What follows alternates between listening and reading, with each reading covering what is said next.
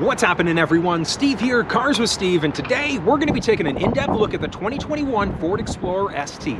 Now, the reason why I'm so excited about this vehicle is because it is a powerhouse, powered by a 3-liter twin-turbo engine. Now, this is a very in-depth video going over all of the features of the vehicle, over every little detail. If you're looking for something short, sweet, the Coles Notes version, check down in the description below for that link. Before we get into it, I want to thank you guys as always for helping to support the channel.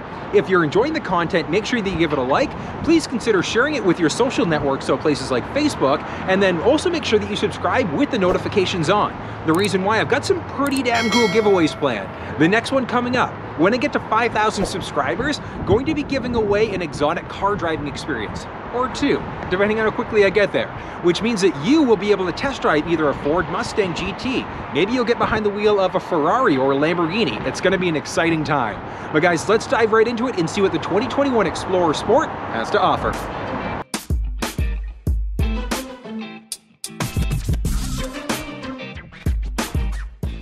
Taking a look at the key fob, so this is the ST, so as you can see, we do have the ST emblem there. And looking at the actual fob itself, so at the very top, we've got our unlock button, our lock button, remote start, our lift gate, as well as our horn or a panic alarm button. Now, the vehicle itself is equipped with an emergency access key, so if we ever need to lock the glove box or get emergency access to the vehicle, we've got the capabilities to do that. In order to remote start the vehicle, all we're going to do is press the lock button once and then the circle button twice.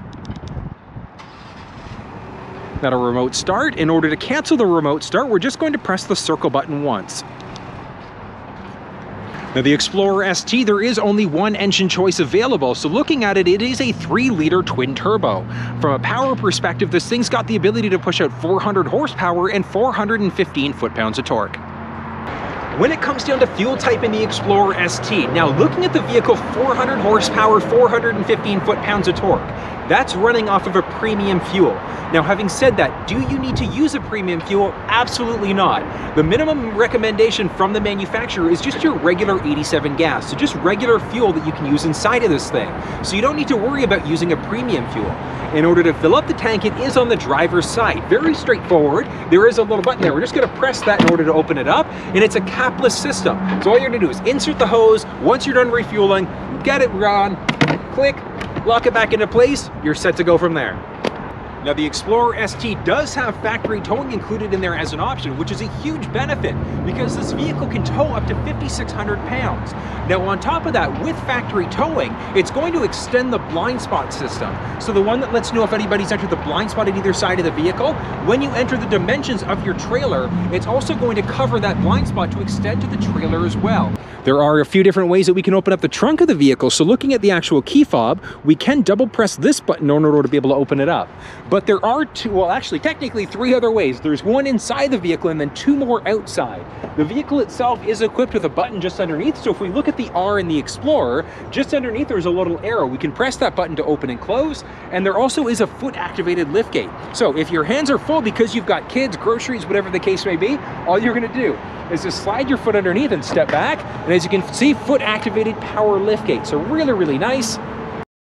Now, as we start to look in the back, so along the right-hand side, so we've got our buttons there in order to be able to lower the seats individually or together. We've also got a 12-volt adapter in the back and some cargo hooks if we need to use a cargo net. Now, on top of that, as you can see, these are actually removable trays to give us a little bit of storage, but watch what happens here. So we've got removable storage trays, and we've also got the ability to pop that guy off. So now we've got even more storage space. And then underneath, let's just lift this guy up for a second. And as you can see, we've got our mini spare tire. When it comes down to cargo spacing inside of the vehicle, this is what we're looking at when the second and third rows are both up. So if you need that 6 or 7 passengers with a little bit of cargo space, this is the max cargo space that we're looking at. Now let's compare that cargo space to when that third row is folded down. So as you can see there, we've got a little bit more room there if we need to store some extra things. Now, one thing to point out, those third row seats, they can be folded down individually. So if you need a 5-seater, 6-seater, whatever the case may be, you still can fold it down. But look at the max cargo space there with that third row folded down. Okay, and our last view is going to be with the second and the third row folded down, but look at how much cargo space we've got as a possibility in this thing. So tons of space, nice width, nice depth in comparison there. Now, as I mentioned, so there are a few different configuration options for the vehicle. We can fold down each seat individually as well, so we can have the right side completely up while the left side's down if you need to store some different things. Now the seats in the Explorer ST for that third row are power seats, so you can power fold each one down individually. Just off to the right hand side, so the passenger side, we've got 3 individual buttons, one for the left seat, one for the right seat, and one that can fold down both. And all you're going to do, literally, it's just to press and hold for a second, and then as you can see there, the seats are going to power down. So you do have the ability to either power fold them down simultaneously, both of them, or you can fold down either the left or the right side individually. Now, folding down that second row seat is also a very straightforward process. There are a couple different ways that we can do it. So technically we've got one way to fold it down and then one way to move it forward. So we've got the option there just along the side. As you can see, we've got a little lever. We're just going to crank that lever up. And as you can see, the seat is now folded down flat, so very straightforward. But if you need to actually get inside of the vehicle,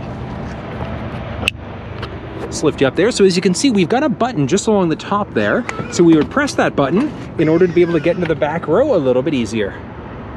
Now, when it comes down to third row spacing inside of the vehicle, so the seat itself, the driver's seat and the passenger seat are set up for people that are 6 feet tall. And then in the back here, I still have a little bit of knee room, so about an inch or so between my knees and the back of the second row seats. I've got a decent amount of foot room. And then up overhead, I've got about 3 inches of head clearance space. So if you have some taller passengers, they may be able to get away with sitting in the back, ideally sitting in those front 2 seats though. When it comes down to the second row, there is quite a little bit of space inside of this vehicle. The driver's seat is set up for somebody who's 6 feet tall. This seat is set up for somebody who's 6 feet tall, and there's still room in the back. So tons of space there. Up overhead, I've only got about an inch and a half of headroom left. So if you have somebody that's a little bit taller, they might have to sit in the front seat instead, because you can lower those seats a little bit more. Now, when it comes down to it, there's not a ton of stuff back here. We do have the ability to recline the seat a little bit if we need to. And just in between our legs, we've got the ability to roll the seat forwards and backwards a little bit more, just to create a little bit of extra room. From a technology perspective in the back seat, there are a few things that we've got. Now, there are a few configuration options that we have as well. So the one that we're looking at, this configuration option, are the dual captain's chairs. And as you can see, we do have a little console in the middle. However, there is an option for a bench seat. So if you need a 7-seat configuration, this is absolutely a great choice. So you can get that bench seat in the middle, 2 seats in the back, and then 2 seats in the front. So from a control perspective, there are some things that people in the back can control. As you can see, we've got our fan control, so our fan speed. We can turn the power on or off and determine whether it's going to our face or to our feet. And we can also control the temperature. Over and above that, we've got a few USB ports, so our USB and USB-C, as well as our built-in inverter. So if you need to plug a traditional wall outlet in the back, you can. On top of that, we have a couple pockets in the back if we need to store a few things. And then just along the back window, so that rear window on both sides, we do have the ability to throw up a sunshade. So really, really useful, especially on those really bright days. Just along our driver's side door, so really, really love the look at we've got our B&O, so our Bang & Olufsen speaker system. On the very top though, as you can see, we've got our unlock and our lock buttons, our 3 different settings for our seat memory. So that's really, really nice. You've got the ability to set up the driver's seat, set up the steering wheel and the side view mirrors. Then you can press and hold either one of these to save in your personal profile. So if you have multiple drivers, this is very useful. Now from there, we've got the ability to power fold those side view mirrors. We can kill off power to the back windows, and then we've got the ability to adjust our side view mirrors. Along the side, as you can see, we do have a trunk release button, as well as the ability to turn on our fog lamps, and then we can figure out what we're doing with our running lamps. So we can either turn them off. I either recommend these 2 settings, either turn them off or keep it in auto. And that's automatically going to turn on the daytime or the nighttime running lamps, depending on how bright it is outside. And from there, we've also got our plus and minus buttons, which are going to be good to determine how dark or how bright that screen is. So we've got the ability to either darken it or brighten it up as necessary. Adjusting the driver's seat in the Explorer ST is a very straightforward process. It is a power adjustable, so just along the side we've got a series of different levers. The one at the very front is going to allow you to bring the seat forwards and backwards. We can lift it up, or we can go down. The second lever is going to be for our backrest, so we can bring that backrest forwards or backwards to make it more comfortable. And then lastly, we've also got a button for our lumbar support, so power lumbar. So we can move that back and forth in order to adjust our lumbar. Really, really comfortable settings there. In order to adjust the steering wheel in the Explorer ST, very straightforward process. Along the left-hand side, we've got a little dial pad, and it is telescopic, so we can use that in order to lift the steering wheel up or down, move it backwards, or bring it more towards us. So lots of options there, and it is a power adjustable with memory, so you can adjust your seat, adjust your steering wheel, and then save it to your own personal profile. You know, this is the Sync 3 screen that we're going to be met with when the vehicle's first turned on. So as you can see there, the vehicle itself is equipped with factory navigation. You do have the ability to run off of Android Auto or Apple CarPlay instead if that's what you prefer. But looking there, we've got a beautiful map display. My phone is connected, so as you can see there, we do have the connection there. We can look at basic contacts, etc. And then this is going to be what's actively playing. So whether that's the radio, our phone, whatever the case may be. Up along the very top though, so we go to menu for a second there. And as you can see, we have a ton of different options. Now this is for navigation specifically, because as you can see there at the top, we were looking at the map. So by pressing that menu button there, we've got a ton of options. So look at our screen list. Navigation settings are going to be the big one there. Basic settings, we've got our map preferences. So 3D city model, breadcrumbs are interesting. So with breadcrumbs enabled, as we start to travel, it'll leave little dots of the direction of the routes that we've taken. Point of interest icons, if you want gas stations, coffee shops, things like that to show up, we can turn that setting on. Moving into our route preferences, so we've got a few options there. Route preferences, we've got the ability to select between fastest, shortest, most eco-friendly, use HOV lanes, avoid freeways, toll roads, ferries, tunnels, etc. Now one of the nice things about whatever settings you have there, it's going to automatically and dynamically update the map. So if you don't like to take toll roads like the 407, etc., we can hit avoid toll roads, and we're going to make sure that that map is completely going to avoid those roads. Last one is going to be our navigation preferences, so our guidance prompts, we can change between voice and tones, voice or tones. And that's what's going to happen when you come up to an upcoming turn. As the voice and tone, it's going to say, turning in 200 meters, and then it'll give you a little chime versus the voice versus just the chime. So really a matter of preference, which one happens there. And moving back, other ones to point out are going to be our home and work addresses. So with these addresses set up, what we can do is actually press the button on the steering wheel for our voice there, and we can just say navigate home, and it'll automatically update the navigation to take us to our home or work address. So really recommend making sure you set those ones up. And then jumping back to that home screen again. As we start to move into our audio settings, let's check that out for a second. So our basic audio settings, we've got the ability to choose between our sources, so AM, FM, Sirius XM, my phone audio there. So we've got a number of different options there. As we move back into some basic settings, we have got the ability to tune a few different ways. So we can tune using this by direct tuning. So we can type in a radio station there and hit enter, and it's changed the station. We've also got a little tuning knob down there, so we can use that instead. Or we can also use the button in order to tune using our voice. So tons of different ways we can do it. Really, really nice there. If you want to save a preset, once you've changed to the station that you'd like to, whether it's AM, FM, Sirius, etc., we're just going to press and hold for a second. And as you can see, and it saved it. Very, very straightforward in order to set this thing up. Next up, adding a phone is a very straightforward process. So if we click on phone for a second, as you can see there, it's giving us the option to turn on a phone, or add in a phone, I should say. So we're going to hit add phone. Search for your vehicle on your device and select it once it is found. Okay. Next up, on your phone, whether it's Android or Apple, you want to make sure that your Bluetooth is turned on. And watch what happens. Ford Explorer. So we're just going to connect. Confirm that the pin displayed on sync matches the pin displayed on your device. Okay, so we want to make sure that the pin numbers match, and in this case they do. So we're just going to hit pair. And we're going to hit yes on the screen. For your safety, please stay alert to changing road conditions and use Sync's voice-activated features while your vehicle is in motion. Okay, so as you can see, automatically contact downloads. We want to make sure that that happens to automatically download our contacts to the vehicle. And it's also asking us if we want to allow our contacts and favorites to sync. We absolutely want to do that. And as you can see, my phone is now connected. It's really that simple. So we can take a look at my contacts, my phone, we can go to my keypad, use Siri, my text messages, etc. So really, really neat. One thing to point out is if we look at the app screen here, actually wait for this to load up. And there we go. So go to our app screen there. As you can see, LiveX Live. Certain apps will work through their middle screen. So we've got LiveX Live, Spotify, Waze, things like that will work directly through the middle screen. So I love that capability. In order to be able to remove a phone, we're just going to go to Settings. And if you're at the top, all we're going to do is scroll down to Connectivity, click on our phone. We can view devices. We can change the tones and things like that. But if we go View Devices, we've got all of the connected devices there. And we can click on it to either disconnect or fully remove. If we fully remove, as you can see, jumping back into phone, the phone is now completely disconnected. Factory navigation, very straightforward, very similar to what we just finished seeing in the home screen there. So we've got the ability to easily search for an address just by pressing search.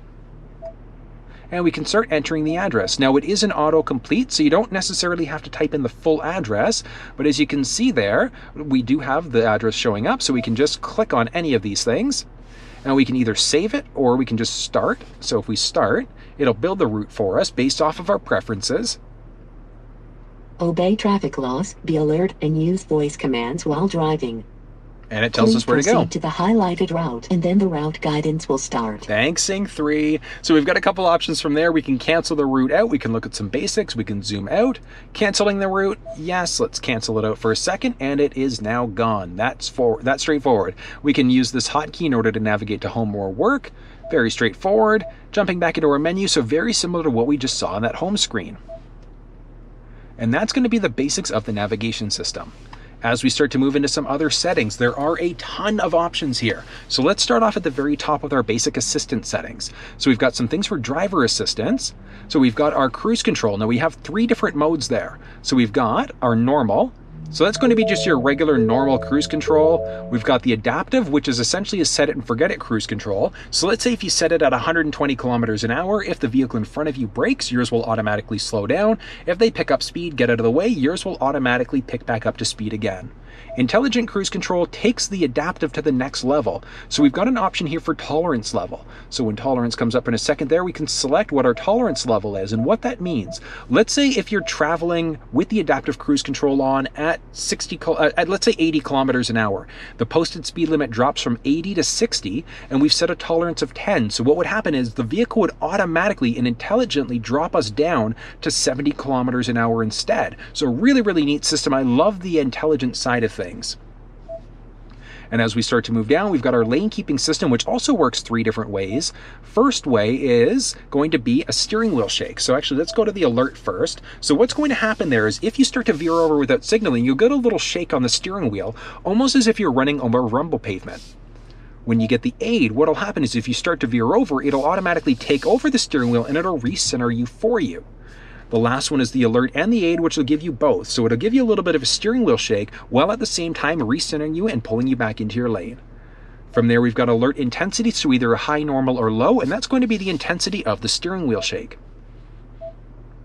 Couple other things to point out. We've got our pre-collision assist with our distance indication, active braking. If the vehicle senses a potential collision, with active braking, it'll automatically brake for you.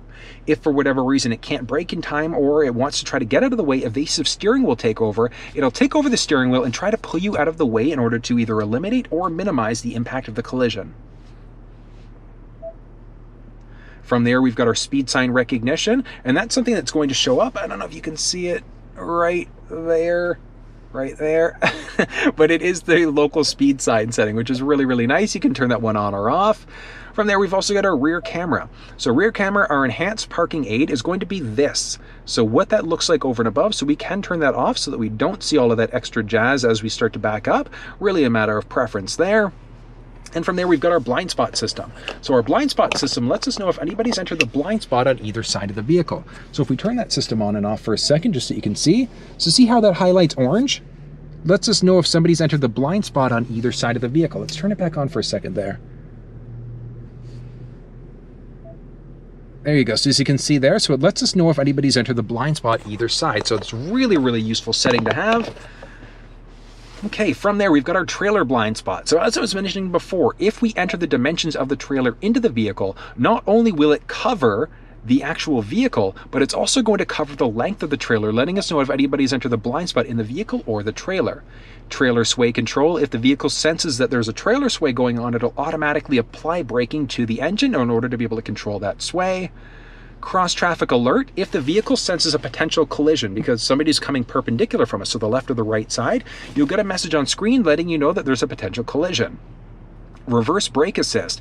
If we're backing up and if you don't see an obstacle, or whether you see it or not, but if there's a possibility that there's going to be a rear end collision from you backing up, with this enabled, the vehicle will automatically brake. From there, we've also got a driver alert, which is tied into the lane keeping system. So if we get too many warnings about going into our lane without signaling, the vehicle will tell us that we should probably take a break. So it's very smart from that perspective. Actually, I think that's it there. Excellent. Next up is going to be our 911 assist, which we've already gone over. Vehicle will automatically dial 911 if it senses a collision. From there, we've got some basic vehicle settings. So our sound settings, so our treble, mid-range, bass, etc. Our basic clock settings. So we can get into the clock setting two ways. We can either press the clock setting there, or we can just press on the time at the top. And as you can see, we can either increase or decrease an hour or a minute, change between AM and PM, or we can switch between that 24 or that 12-hour time mode. So if you prefer the military time, you've got the capabilities to do that. Automatic daylight savings time. What that's going to do is it's automatically going to spring us forward or fall us back an hour depending on the time of year. Automatic time zone update. If we go to the west coast or east coast, whatever the case may be, it's automatically going to change the time based off of our GPS location for the vehicle. Okay, there we go.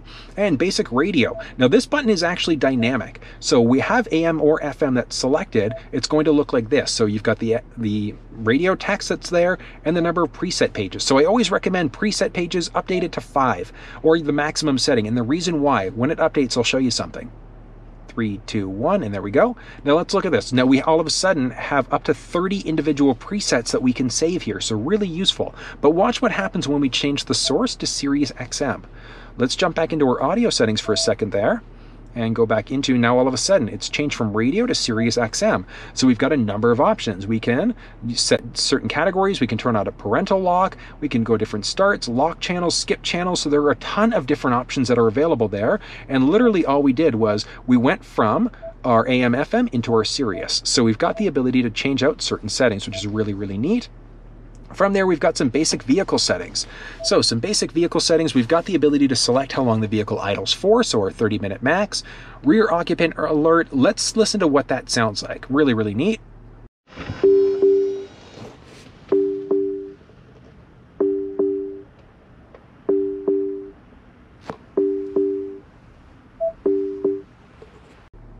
So it's a super useful feature.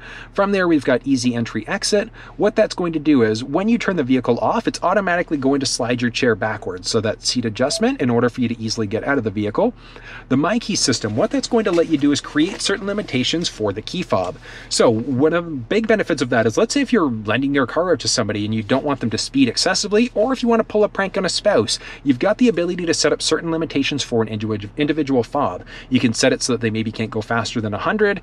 Maybe the radio can't turn on until they actually click on their seatbelt. So there are a lot of features and functionalities there. Remote start setup. You've got the ability to remote start directly through the key fob or through your cell phone. And when it happens, you can turn it off completely so that you can't remote start. Climate control. When you do remote start, what happens? Will the climate automatically go to our last settings, or will it automatically let the vehicle determine what the cabin temperature should be? Seats and wheel. Will it automatically turn on the heated seat and the heated steering wheel? Yes or no? And then the duration of the remote start, so 5, 10, or 15 minutes. And back from there. Next up, we've got a remote start setup, which we've already covered. Windows from there. So we've got the ability to remote open. Unfortunately, you do have to manually close, but let's hop outside for a second to see how the remote open process works. We do have the ability to roll the windows down while using the key fob. All we're going to do is, you can see there, the unlock button. We're just going to press that twice. On the second press, you have to hold. So we're going to click 1, 2, and hold. Watch this. Down they go. So amazing. Now, one thing to note is that it is powered down, but it's a manual lift up process. It's a really, really neat setting. I love the fact that you can do that inside of this vehicle. From there, we've got some basics for the wipers. So if we look there, we're going to, oh, helps if I actually click the button. There we go. So our courtesy wipe, always keep that one off. Our rain sensing wipers, what that's going to do is it's automatically going to adjust the speed of the wipers depending on how much rain is hitting the windshield. And we've got our rear wiper on. So what that means is when our wipers are on, if we put the car into reverse, it's automatically going to flip on that rear wiper for us. So definitely keep that one on. Power liftgate, do we want to enable or disable the switch on the outside of the vehicle? As we start to move down, we've got our lighting, so basic lighting options there. Give it a sec to load up. We've got our auto high beam. I do recommend keeping this one on, and the reason why is because it's automatically going to flip on our high beams for us, and then if the vehicle senses an oncoming vehicle, it's automatically going to dim them and then turn them off before bringing them back to life again. So really useful. Our auto lamp delay is when we lock the vehicle, do our lamps stay on for 10, 20, or 120 seconds. Moving down from there, we've got basics for our locks. So auto unlock, mislock, switch inhibitor, etc. Always make sure that you keep these things on. It's got to do with a few different things. So if we have the vehicle on and we leave with our key fob on us, it'll automatically lock the doors. It'll prevent people from being able to drive away, etc. Remote unlock. When the vehicle's unlocked on the remote, do all doors become unlocked, or is it just the driver's door? So a matter of security and personal preference there. And next up, we've got our mirrors. So mirrors, we've got a couple options there. Power folding, I believe, yeah, auto fold is going to be the option there. So when we lock the vehicle, do the side mirrors fold. Make sure you keep that one on. And last but not least, door keypad code. So this is something that Ford is notorious for in a good way. So you don't necessarily have to have the key fob with you in order to get into the vehicle. So all we have to do is enter a 5-digit code there. We can then set up multiple codes if you want to, but the look of that is actually just on the door. So if we look on the driver's side door there, as you can see, we've got some nice colored numbers there. So those do go away if you're not approaching the vehicle, so it's not constantly on, draining battery power. Super useful feature there. And backing out of that screen, that's going to be it for our basic vehicle settings. Some general settings now, so we can change the language between English, Spanish, or French, Celsius or Fahrenheit, liters per 100, miles per gallon, PSI changes, the beeping that we're getting here. So if that beeping drives you absolutely bonkers, don't worry about it. You can hit this in order to turn it off. From there, if for whatever reason the vehicle's giving you any sort of an issue, so the screen specifically, we can do a master reset, or if your Ford Pass is giving you an issue, just hit reset there in order to bring you back to factory defaults. That's going to be the basics of our general settings. From there, we've got some options for the display. So the display is very, very big, but for some people it might be a little bit distracting. So we've got the ability to turn the display off completely, press in order to turn it back on again, or we can go into a basic calming screen, so with the time and then with the current date. So again, really, really nice. So in order to take away a little bit of that added distraction, if you find that the home screen is a little bit too much. From there, we've got the ability to change the background, the brightness, or we can change between our auto mode, which means that the vehicle is going to automatically determine if the daytime or the nighttime version should be showing up. But look at the nighttime for a second here. I love the look of this. But again, if you don't like blue, you can have it so that it's the daytime mode permanently. I would personally keep it on the nighttime mode all the time. But again, that's my own personal preference. Play around with this a little bit and you'll find one that you end up absolutely loving the look of. Give it a second there. It should update back to the daytime mode. There we go. Perfect. All right, as we start to move down, we've now got our valet mode. Valet mode essentially will lock the screen out unless you've entered a 4-digit number. So if we enter a 4-digit number, so something difficult like 1, 2, 3, 4, what'll happen is you can see we now can't go anywhere on the screen until we re-enter that number. If you're using this, don't use 1, 2, 3, 4. Use something a little bit more challenging. From there, we've got some basic ambient light settings, so we've got the ability to select between different light sources, which is really, really cool, and that's going to show up in a few different places. Let's take a look at that now. Okay, now ambient lighting, we do have in a few different places, as you can see there. We do have it in the cup holders along the back. We also do have it in a few spots along the back there, and just along the front. So if you take a look there, you can just kind of make out the lighting there. So it is really, really nice. It is in a few different spots inside of the vehicle. What do we have next? Our navigation, which we've already gone through the navigation settings. We've also got seats. Now this is really, really cool. So we do have the option to go through a couple different things for seats. So we've got the ability to turn on massage chair seats, which is so nice, so comfortable. Lower rolling, upper rolling, circular cushion, full recover, relax mode. Really, really nice. It's really cool and it's super comfortable. Really, really comfortable. Like, I love it. So really, really nice there. You do have the ability to either press that, or there is a hot button along the side of the seat in order to turn it on. In order to turn the massage seats off, we're just going to hit the adjust button. It'll turn it back off and restore it to your previously set settings. From there, we've got the ability to either turn it on for the driver or the passenger, and they both do have the massage chair seats in the ST model of the vehicle. So really, really neat. As we start to move down, we've got a lot of other settings. So our basic connectivity, we can turn Bluetooth off, or we can add a phone in or a Bluetooth enabled device. From there, search for your vehicle on your device and select it once it is found. That's where we're going to add in a phone. Ford Pass Connect. So the vehicle does have a built-in modem. So with Ford Pass Connect, you can use it as a wireless hotspot for up to 10 devices, but you do need to have a data-only plan through your mobile provider. So you can use that as a hotspot. Really, really neat. From there, we've got Wi-Fi and automatic updates. So I do recommend turning Wi-Fi on, and the reason why is because when you're at home, it'll automatically update the vehicle for you if you've got that setting enabled. So I do recommend turning that one on because one of the big reasons why, it'll automatically update the system software for you. So if there are any available downloads for the vehicle, any available software updates, it'll automatically do it. So I do recommend keeping that one enabled to make sure you're always up to date. From there, we've got some basic mobile apps, our Apple CarPlay, which we can easily get rid of, as well as some basic voice control. So the voice control settings are actually really neat. We've got 3 options there. I want you to listen to something for a second. 94.9. Tuning to FM 94.9. Okay. So it's given us a message letting us know that it's changed the station. But watch what happens when we turn the advanced mode on. 97.7.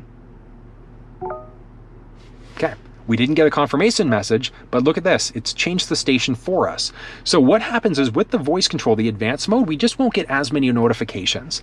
As we move down, we've got our phone confirmation, which I always recommend keeping that one turned on. Big reason why is because when we make a phone call, it'll say, will you like to call such and such person? So it's just a confirmation, making sure we're calling the right person. From there, we've got our voice command list. So when we press the voice command button, this is going to be the command list. So really a matter of preference, whether or not that one shows up. We can easily toggle it off if you don't like it. Let's dive right into it and figure out how we can set up Android Auto and Apple CarPlay in the 2021 Explorer. Step number 1, what we're going to do is take our USB cable and we're going to plug it into any available port. Make sure you plug it in the right way, and there we go. Step number 1 is complete. Starting off with Apple CarPlay, very straightforward process. We're going to take the other end of that USB cable, and all we're going to do is just stick it into our phone. So really that simple, and watch what happens. Oh, wait a minute, what do we have here? CarPlay lets you use your iPhone in a way that allows you to stay focused on the road. So in order to use CarPlay, we absolutely have to make sure that we continue and accept that message. So we're going to continue there. And some basic privacy terms and conditions. So you need to make sure that you agree or else you won't be able to use CarPlay. There we go. As you can see there, we now have another option. That's going to be for 911 Assist. So I absolutely recommend turning this one on because what will happen is if the phone's connected to the vehicle with this feature turned on, if it recognizes that you've been in a collision, it'll automatically dial 911 for you. So absolutely make sure you turn this one on and just hit continue. Okay, next up, so it's going to say unlock your phone, and on my phone it said unlock, and it's giving me the option to enter in my passcode. You can use Touch ID, Face ID, whatever the case may be, but unlock your phone and look at this. It's connected. Next up, we're going to, now as you can see there, it's actually asking, do I want to allow CarPlay to use Sync 3 while the phone is locked? Absolutely, so we're going to hit OK, so allow on that. And as you can see there, we are now fully connected. So we've got a number of different options there. We've got my phone, music, maps, messages, now playing, and a number of other things. And that's one of the benefits here. We do have the ability to use Google Maps. So the vehicle itself is equipped with your regular factory navigation, but if you prefer to use Apple Maps, Google Maps, Waze, whatever the case may be, you can use it directly through this middle screen on this beautiful big display. I love it. In order to get back to the home screen, we're just going to press the home button there. It works almost like the home button in your iPhone. From there, you can look at some basic messages, audio, podcast books. Now, certain things like LiveX Live, Spotify, etc. can work directly through the middle screen, which is really, really nice. So you don't have to worry about navigating through your phone in order to make that happen. So we go back to the home screen for a second there, and very straightforward. Now we can look at our basic Apple CarPlay preferences. Now we can turn it off. Now one of the benefits of turning it off is watch what happens. Now on the very bottom, we're back to our regular Sync 3 system. So we've got our home, audio, phone, etc.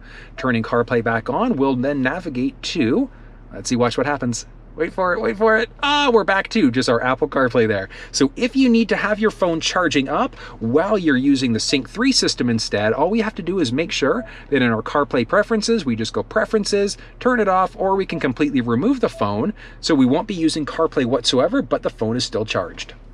And then in order to get rid of that message, all we're gonna do is just unplug and you're set to go. The ability to run Android Auto is the exact same process. We're going to take our USB cable, we're going to plug it into our Android device, and give it a sec, watch what happens. Oh, look at that. Android Auto extends the Android platform in a way that's purpose-built for driving. So exact same thing as what we just saw for Apple CarPlay. Same thing, we need to hit continue in order for this to work. Basic privacy terms and conditions, same thing. We need to make sure we agree to this or else we won't be able to use Apple CarPlay or Android Auto. On my phone, as you can see there, so welcome to Android Auto, and it just wants me to unlock the phone, so just going to fingerprint unlock, and then hit the unlock button on the bottom. And same thing, so now we've got the ability, so it wants us to turn on Bluetooth in order to sync with the vehicle and allow access to my car. So yes, we're going to do that and hit next. Watch what happens. There we go, wait. We are now fully connected and it's so simple. Now, very similar to what we just saw on the Apple side of things, we've got the ability to use either Waze or we can use Google Maps, whatever the case may be, directly through this middle screen. And we absolutely want to make sure that we're automatically downloading our contacts, so we're going to say yes to that. But look at this, we now have the Android device fully operational on that Sync 3 screen. So really cool. It wants access to my messages here on the phone as well, so we're going to allow that. And as you can see, we're now connected. I can run off of Waze, I can run off of Google Maps, listen to podcasts, go to my phone, calendar, news, number of things, so many options. I love it. We can flip between whatever map we want to use as well. But if we go to Android Auto Preferences for a second, we can turn it off completely, which very similar to what we just finished seeing in Apple CarPlay, brings us back to our regular sync system. And then we can just completely remove the phone from the vehicle. As you can see, it's now completely disconnected. Okay, now as we start to move down, a few things to look at. We've got the ability to turn the audio on or off. We can use this in order to be able to increase the volume. Are officially... So very, very neat there. As we start to move over, we've got the ability to skip between songs or radio stations. We can tune this way. We can tune directly on the screen, or we can tune using our voice. Really, really cool. This button is going to be for that beeping that we start to get as we back up and get closer to an obstacle. You can turn that on or off. From there, we've got our four-way blinkers, and then we've also got our camera button. So camera button, so as you can see there, we've got a nice, beautiful 360 camera. Pressing this gives us more of a front view, and then one more time is a front 180-degree view. So really, really useful if you're pulling out of underground parking or a tight space and want to make sure that there's nobody that you're potentially going to run into. Pressing that hotkey again in order to get rid of it. As we start to move down, so a few things, we've got our max windshield defroster.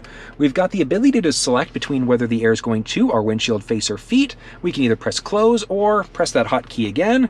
We can turn the system on or off, turn on our air conditioner, max air conditioner. From there, we've got dual zone climate control. So we do have the ability to have it a different temperature for the driver and passenger. And from there, we've also got our auto settings. So let the vehicle automatically determine what the cabin temperature should be. We've got our rear window defroster. We've got our menu button, which is a more advanced version of this button. So I don't know why they've got the two buttons. I think it should just be one or the other, because really the only thing that gets added is dual. So I think that they could probably get rid of one of these ones, but that's neither here nor there. From there, we've got our circulation button. And what that's going to do is that's going to either, with it on, circulate air inside of the cabin. With the button off, what it's going to do is it's going to pull air from outside and bring it into the vehicle. Other things to point out, we do have heated and cooled front seats for those driver seats, so the front two, driver, passenger, and we've also got our heated steering wheel hotkey. As we start to move down, we've got a little tray which also has our cigarette lighter adapter, as well as a mini or USB, as well as our micro USB ports. Closing that down. Now, one nice thing Ford's thought of, a couple nice places in order to put our phone. So we've got the ability to store our phone there, or if you've got a phone that supports wireless charging, there also is a wireless charge pad in the back. So really, really neat. As you can see there, we are wireless charging. So really, really cool that we've got that as an option there as well. Moving down, as you can see there, we do have a few cup holders, and then we've got our selector switch, so we can change between our park, reverse, neutral, drive, or by being in drive, we can also select our manual mode, which will give us better control over the paddle shifters. As we start to move down a little bit more, we've got our park button, so an electronic park brake. We've got our auto hold settings. So with this setting turned on, what'll happen is it's automatically, if we come to a stop and take our foot off the brake, it'll hold us into place. Our little A button there, that's our auto start stop, so the one that's potentially going to kill power to the engine if we're stopped for a prolonged period of time. We've got our park assist. So park assist has a couple different options. So we've got either parallel park out, parallel park, or our perpendicular park. So we've got a few different options there that we can switch between. We can either X out of it down there or press that parking button again. Let's hop outside the vehicle for a second to figure out how that system works. Using Park Assist inside of the Explorer is a very straightforward process. What we're going to do is start off by pressing this P button. So when we press P, that's step number 1. Now watch what happens. Park assist is activated, and the vehicle can help us out with parallel parking. It can help us out with perpendicular parking or parallel park out.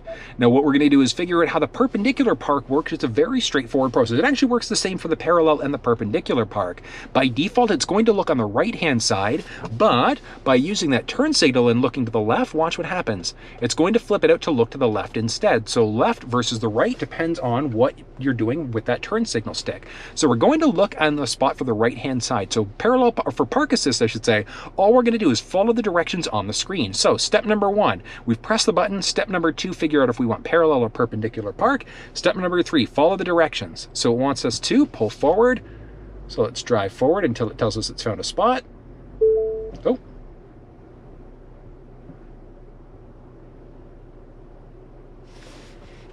Okay, so it said that it found a spot. So what we're going to do is we're going to move it into neutral. And we're going to hold the park button there, foot off the brake.